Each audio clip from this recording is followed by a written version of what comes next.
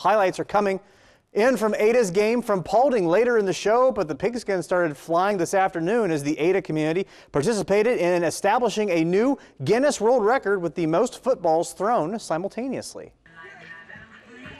Ada local schools, along with students and staff from Ohio Northern University, came out to War Memorial Field to attempt the record. 940 throwers made the 5-yard pass that put Ada in the record books.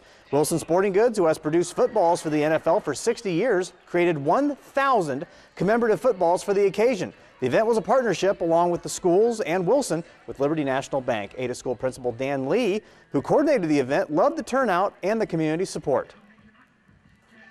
Ada is a true community. And it's something that when I came here and got to see it, it's something that's special. And having businesses like we have, having families, all our volunteer organizations, when you pick up the phone and start calling people and you just get, yep, I'll help, and then something like this happens. So, you know, just to be able to put something on like this, I think speaks to the strength of this community and the mutual support they have for each other.